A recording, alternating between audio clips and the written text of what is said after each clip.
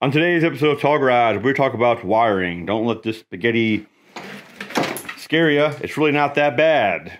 Stay tuned.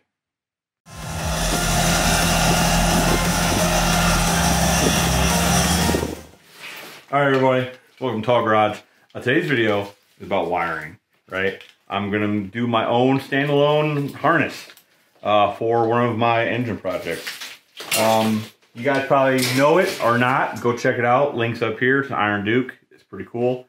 Really, the only reason I wanted to make this video today is I wanted to show off these cool posters I got made. Yeah, see, they have all the pinouts for whatever the wire is. I got these from Vistaprint. I don't have a code for Vistaprint or anything, but these turned out really good.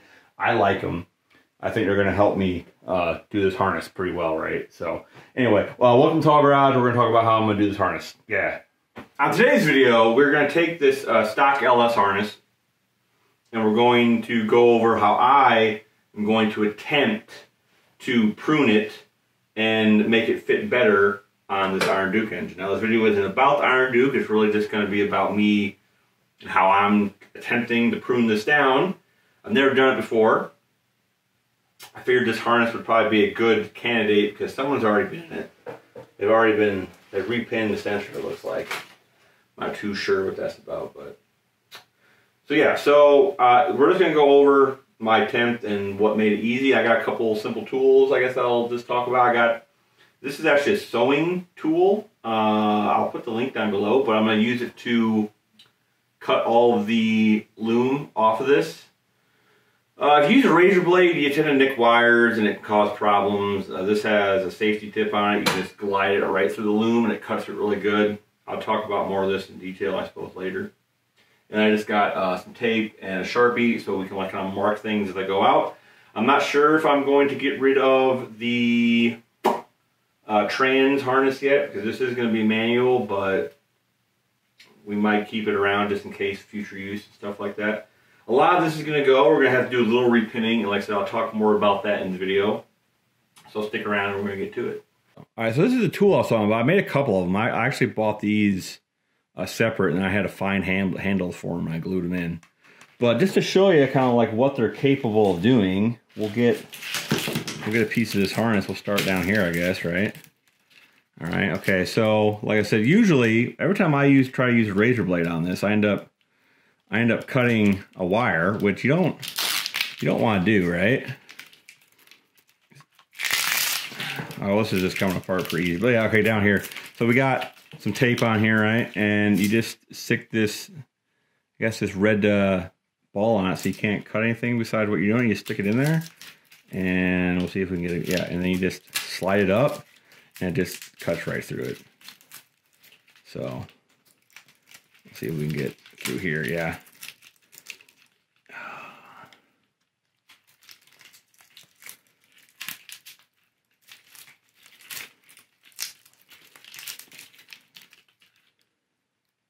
And of course I gotta pick the hardest spot to do with a bunch of layers of tape, but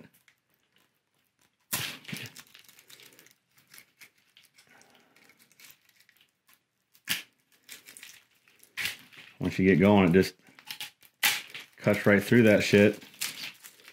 And you don't gotta dick around peeling it, you don't gotta dick around cutting wires, nothing.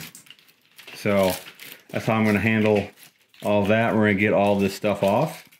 And then once we get it all off and laid out on the engine, we'll start marking it out. We're going to make a lot of this shorter because since you know this is going on a custom engine or a custom application, we don't need a lot of this. Like we're going to get rid of 4 injectors, we're going to get rid of all the O2 sensors but one, and we'll go over about doing all that later. And then we're going to, if we have to, we'll buy some new pins and then we'll repin everything shorter. So we don't have all this extra wire hanging out the back. All right, I am going to go ahead and just start stripping all this down, and we'll come back in a little bit. Let's see if I can show you on here. Get started in there, and look at that. It just peels right through it. No mess, no fuss, no cut wires. Beautiful. All right, so we got this thing peeled all the way down. I did peel it all the way down the connector because we are going to be removing wires. Nothing really too strange. These white wires though, someone must have spliced these in but the splice job looks really good, so I don't know. Usually I don't see that kind of quality on splice jobs, but we'll have to like check all that to make sure it's going where it's going and it works. Now, a couple things to remember here. Since we're putting it on a 4-cylinder, we only need 4 injectors, right? So 4 of these injectors, let's say, I don't remember where they are, but 4 of them are going. So we'll have 4 left. And then the coil harness, there's 2 coil harness, 1 for each side, and we only need 1. So it would be going 2. We will have to repin both the injectors and the coil harness, because the coil harness that remaining obviously is going to be for either the right bank or the left bank on LS. So that means we'll have 2, 4, 6, 8 on one side and 1, 3, 5, 7 on the other side. We'll have to repin whatever side we keep to have 1, 2, 3, or not 1, 2, 3, 4, but we'll have to repin it to keep the injectors, the cylinders we need to make this work. So I think what I'll do first, I'm going to start marking everything with my tape and my marker. So I'll find all of my plugs and I'll mark what everything is. And then I will start figuring out, I'll start laying it on here. And then we'll start getting rid of what we don't need. So we'll come back once I get a little bit further, fellas. Yeah, so just real quick, guys, I'm going to show you off. I'm really happy with how they turned out. I messed up over here. That's why some of the numbers are missing on this side. It's not like that on that one over there. But I messed up. I'm the one that formatted it. So, oops. But yeah, has 1 to 80? 1 to 80, huh? There's a lot of pins in these things. It tells you what each one is. So when I'm going through here and I'm repinning this V8 harness for this 4-cylinder engine, right? It'll help me figure it out. And this is for the, it says right up there, the 03 to 07 P59 PCM, right? And I think eventually I'm going to get ones made for the red-blue, which is like 01 to 03 or 2000 or 99, I don't know. But yeah, I'm going to get them made at some point too, but I'm doing, can we see them? Can we see them? Yeah, see that one's green down there, right there, green. Green, blue, really green, blue harness. Yeah, so we're going to talk about how I got all the loom off this thing. I got some nifty tools, particularly this thing, which is like a seam popper for sewing.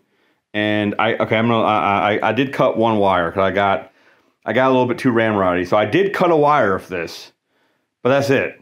Only one wire that I know of that I cut of this on accident because I was getting rammy.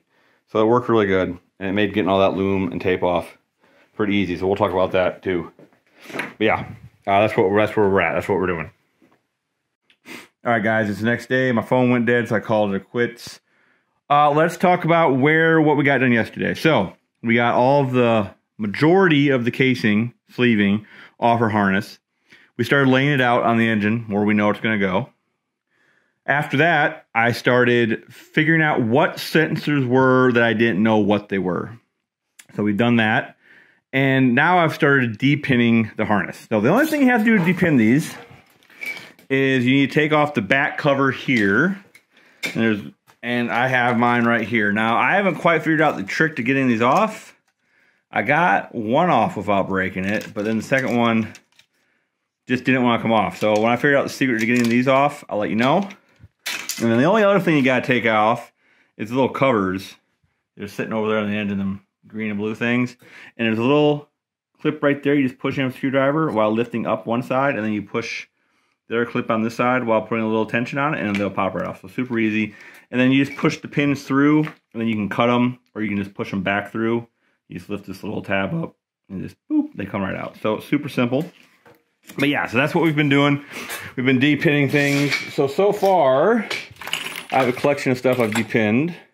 So like here is, this was the evap sensor, purge cylinder, whatever you want to call it. We're not going to use that, so I took it out. And I left the pins on. I didn't cut mine. I left them on. So I could reuse the wire if I needed it, right? So we got that out. And we got the whole injection harness that I didn't use. Because the other side, we're only using 4 cylinders. We only need 4. So that's all out. And then one of the coil harnesses is out. Because again, we only need 4. So that's all done. And we're just going to keep working our way through it. These big charts I got have been working out really well. Although this kind of threw me for a loop because they go from 9 and they skip a whole bunch of numbers. So that kind of threw me off. But anyway, so we're gonna go and keep on doing that and get everything wired on the engine. Overall, this experience has been pretty chill, really.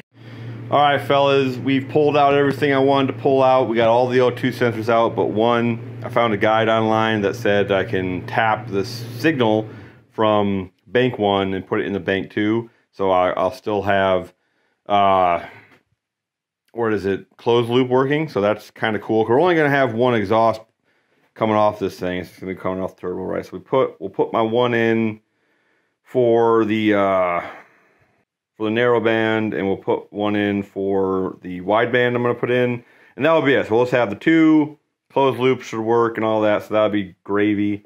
Transmission stuff's all pulled out because we're just going to use either a T5 or if I can find one like an NV 1500. They came in like the 2.2 S10s. So all the transmission stuff's ripped out for the most part. And I think that's pretty much it. I mean, I still got to like route everything nicely, you know. But this really isn't that hard. It's really not.